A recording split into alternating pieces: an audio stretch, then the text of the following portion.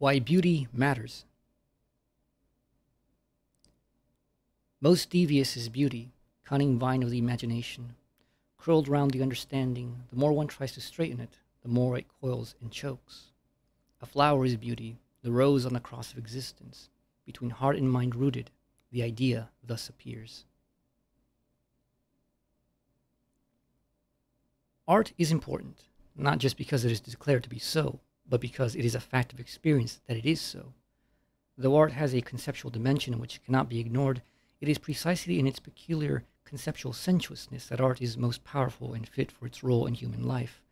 Art is generally recognized in its uniqueness in connection with imagination, both as its source as well as for its recognition.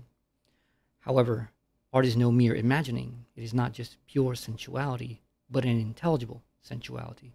It has meaning, and it does not merely represent in abstraction, but presents in concreteness, with the freedom of its idea shaping every aspect of its sensuous form. It has purpose, but this purpose is not external. It is internal to itself. Art, in its high sense, is an end in itself and points towards nothing but itself. It is not intended to make us feel. It does not intend to make us learn or act. It does not intend to make us contemplate an abstraction behind or beyond it. Art shows a world of meaning even in its meaningless extremes. It is beautiful, and we desire nothing more of it. The importance and human need for art is beyond argument. Our own experience and history attest to this empirical fact. With this said, do we not wonder why beauty and art affect us so? Do we not then wonder what beauty and art as such are?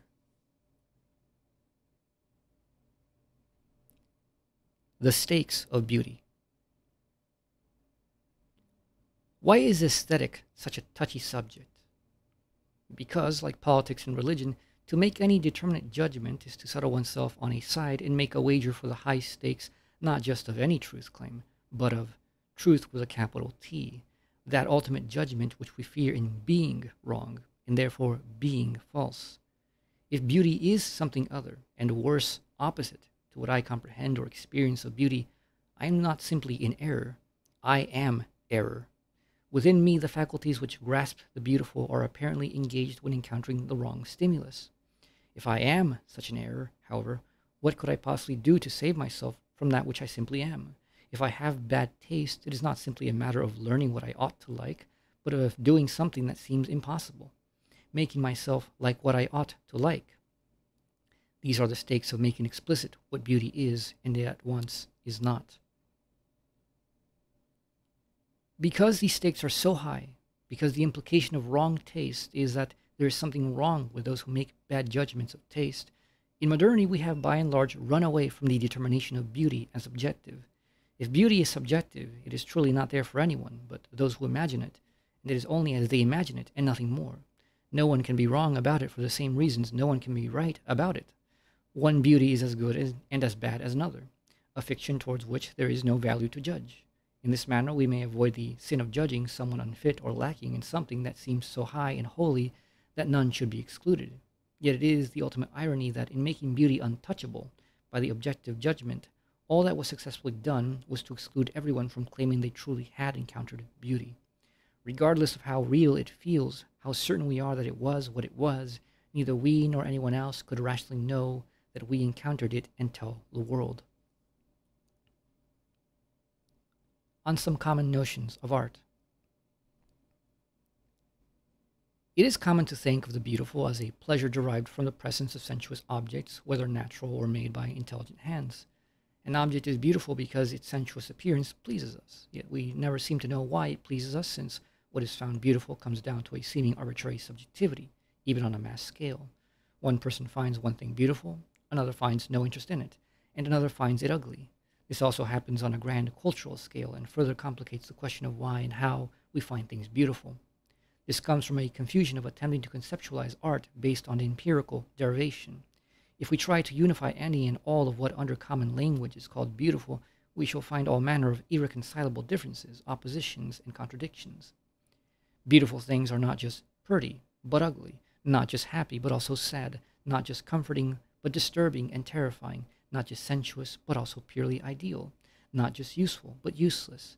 The beautiful is sublime and utterly mundane. Everything and nothing is beautiful depending on who you ask. Math equations and concepts themselves are beautiful despite their lack of sensuous nature. Simplicity, complexity, completeness, and incompleteness are beautiful. There is in this case nothing intelligible to say of art other than that it is a relation of a kind of pleasure which only individuals know in feeling it, yet which they can never comprehend regarding what it is or why it arises in the kind of beings that we are. On the purely intelligible level, there appears to be no such thing as beauty or art, for there can be no determinate concept of it which may be given that captures all the empirical uses.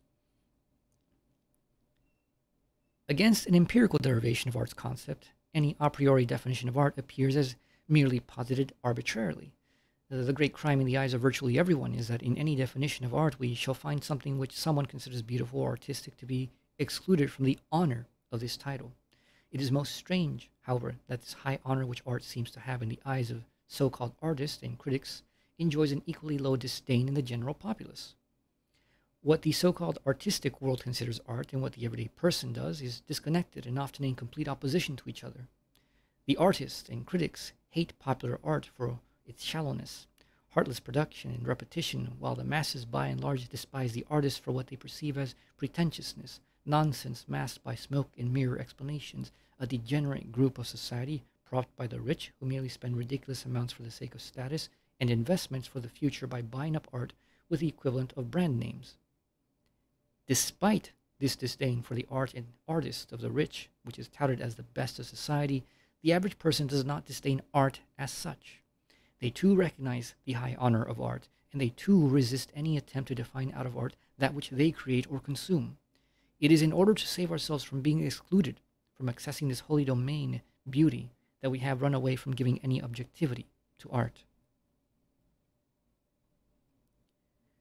We are people wandering in the desert, all seeking after an oasis called beauty, all certain that we have seen it, yet when asked exactly where we saw it and what it looked like, we find ourselves fumbling with words and directions, finally forced to concede that though we believe we knelt and drank deeply from it, we may have simply suffered a mirage of personal projections of our unconscious. Vivid as the memory may be, we ourselves come to doubt whether such a thing ever existed, or if it was simply a delusion of our minds, for fear that we may contradict and call another's very being into question, and for doubt of our own experience's objective validity. Since we lack an objective metric of knowledge, we simply offer a tale with no sense of certainty and no real hope of deliverance from our thirst. How could we dare to claim we know the beautiful, and are certain that others who claim to know it, in fact, have never even perceived it?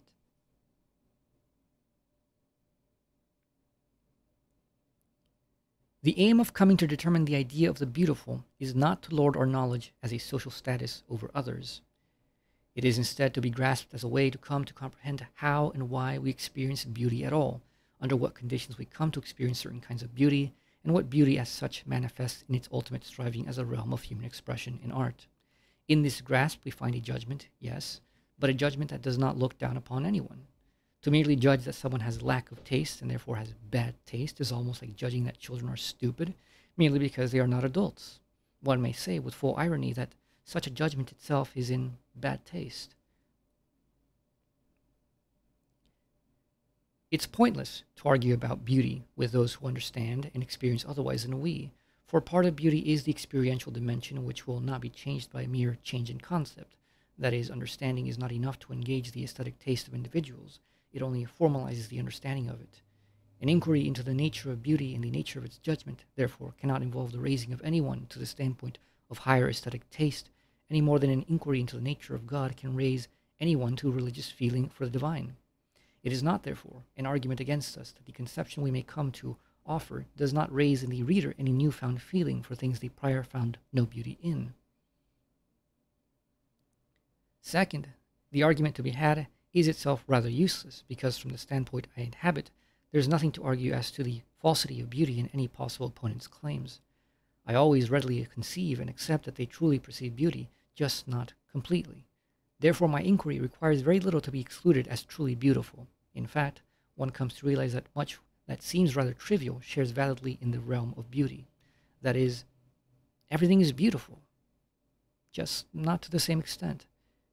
Even the intensity of beauty which we experience with individual pieces and particular arts, an intensity which does not necessarily map the hierarchy of the possibility of art as form and content, finds a valid comprehension in the proper judgment of beauty. The masterpieces of an age concern the depths of experience which they penetrate and the breadth of recognition which they genuinely achieve among a people. But even further, the truly great are so in overcoming even their own cultural audience and time, breaking forth into genuine universal recognition as eternal and omnipresent works to which we can relate. William Blake's great city of Golgonooza is eternally present for all who seek. Hegel claims that art is one of the mirrors of the divine, the absolute, which exists through and also is our creative activity. Through art, spirit comes to know itself as itself and for itself. The human as kind, not as biological species, comes to appear in a way that it does not in its merely natural existence and appearance. This knowing for Hegel is generally known by many with an emphasis on intellectual comprehension. However, the process of artistic creation from the perspective of the artist requires a knowledge beyond the purely intellectual as theoretical, and further the perception of beauty is accompanied by an element of thought and feeling. The creation of art is itself a process of the realization of the ultimate reality, a mirroring process of its self-creation and self-determination, wherein the artist by experience comes to know the divinity of humans not simply as creator or contemplator of another thing, but as self-creating and self-contemplating. In the artwork, we can even rise to contemplate this truth of divine self-creation and self-determination. In such a way, the metaphysical aesthete comes to recognize all of existence as a masterwork of divine art, where beauty is beginning and end. In art, humanity makes the absolute object in sensuous form and presents its essence in the subsumption of appearance, not according to the contingent and external mechanical, chemical, and biological laws of nature, but according to a concept. The beautiful is an appearance in accord with its essence, an essence which must appear in the individuality of the art piece.